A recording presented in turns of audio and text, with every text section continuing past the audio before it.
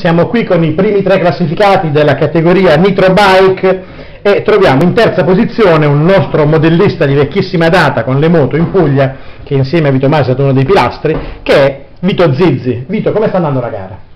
Ma diciamo, poteva andare anche un po' meglio, diciamo, qualche problema di troppo, però piano piano li stiamo risolvendo. Ma siamo fiduciosi per la finale? Ma abbastanza, diciamo, perché l'ultima qualifica sono andato bene, ho avuto una spenta, senza la spenta avrei fatto molto meglio. Benissimo, passiamo a Francesco Cozzolino.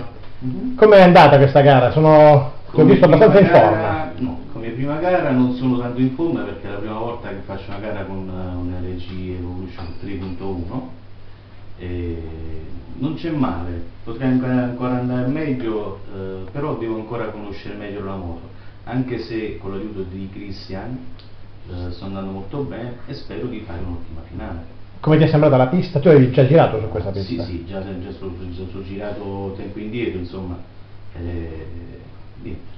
speriamo tutto bene ok. nella finale. Benissimo, passiamo ad Antonio Vantaggio, anche lui grande decano dell'automodellismo a livello nazionale, nonché, sapete, è l'anima del forum Moto 1-5, che è praticamente la nostra strada per quando si vuole parlare di motomodellismo in Italia. Come sta andando, Antonio? Beh, sta andando bene, è la mia seconda pole position lavando le moto, uso una nuova Power 701, gomme PMT, motore picco, sta andando bene, mi sto divertendo questi due amici qui, Francesco e Vito, e niente. Va bene, spero di rivedervi in finale allora. Ok, grazie.